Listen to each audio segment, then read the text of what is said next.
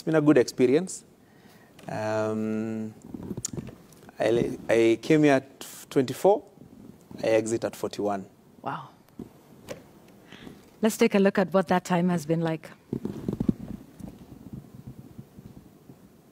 Latest happenings here in the house, and so stay tuned to Citizen TV, and we will keep you updated on more as we get them from here at Parliament. Back to studio. The top candidates in the Sorehe by-election have made their final submissions, and while each of them is exuding confidence of a victory on Monday, the ball now lies firmly in the court of the voters to determine who will be their representative in Parliament until the next general election. Francis Gachuri Citizen Weekend at Huruma in Starehe constituency. Parliament becomes the next critical stage as the constitutional review process moves to the final round.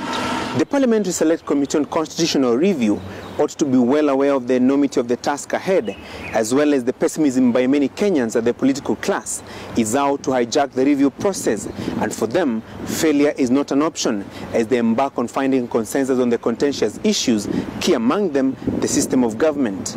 Francis Gachuri, Citizen TV. Parliamentary Implementation Committee be formed and names tabled in Parliament as soon as possible. The joint parliamentary group meeting convened by the two principals seems to have worked magic, at least for now, and managed to extinguish the fires between the Greens and the Reds. Whether this unity can stand the test of time in the course of the implementation of the new constitution remains to be seen. Francis Gachuri, Citizen Live at 9 at the KICC in Nairobi.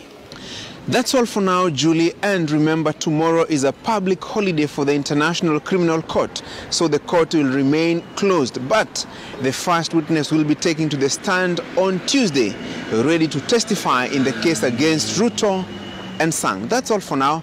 Back to you in Nairobi for more details on Sunday Live. We expect quite a number of issues to be deliberated here, and one of them is an attempt to consolidate the Western Kenya vote ahead of the March 4th polls.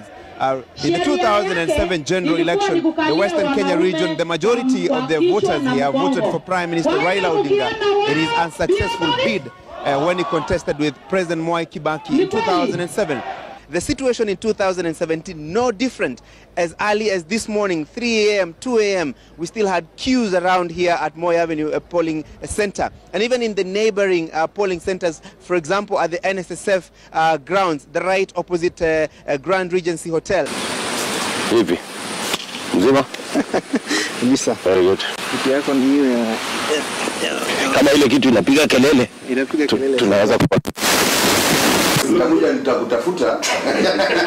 If you look blue on TV or any other color that is not Churchill, it's Churchill. Now, and if you sound bad, he has a big responsibility. After the handover of instruments of power and smooth transition from President Uhuru Kenyatta to President William Samoei Arap Ruto, his tenure as the 5th President of the Republic of Kenya commences formally. His task now is to fulfill the many pledges that he made to the Kenyan people while he was on a vote-hunting mission across the country, and leading to his successful election as the country's 5th president. Francis Gachuri, Citizen TV, Kasarani Stadium, Nairobi. Out of the 22 cabinet secretaries who served in President Uhuru Kenyatta's government, only Simon Chelugui has made it back in the lineup unveiled by President William Ruto at ministerial level and Monica Juma at an advisor level. The 22 names will be submitted to the National Assembly for vetting by the Appointments Committee, and if approved by the House plenary, be appointed by the President to undertake their functions in the Kenya Kwanza administration. Francis Gachuri, Citizen TV, State House, Nairobi. What a story, Francis. Well done. Well From done. State House, well Nairobi. Done, Francis. You know how we do? Yeah. Utakula keki mingi today. This is from all of us. And we just want to say thank you. There's something that's written on the bottom of the cake.